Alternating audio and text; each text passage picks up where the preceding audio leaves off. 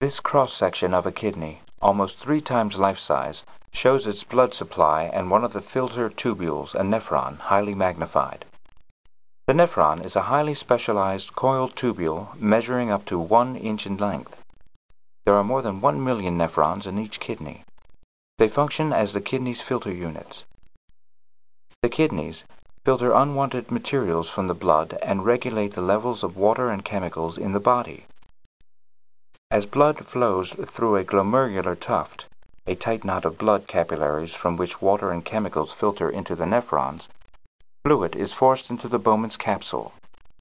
The Bowman's capsule, the expanded beginning of the tubule, acts as the nephron's collecting cup for fluid filtering from the blood. The filtrate then flows along the coiled tubule. Further waste material is secreted directly into the nephron tubule. At the same time, reabsorption of essential chemicals into the capillaries takes place.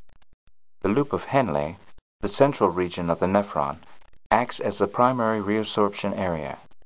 Urine, the yellowish liquid remaining, passes from the nephron collecting ducts into the renal pelvis, which lies at the core of the kidney and acts as a funnel to conduct the liquid into the ureter.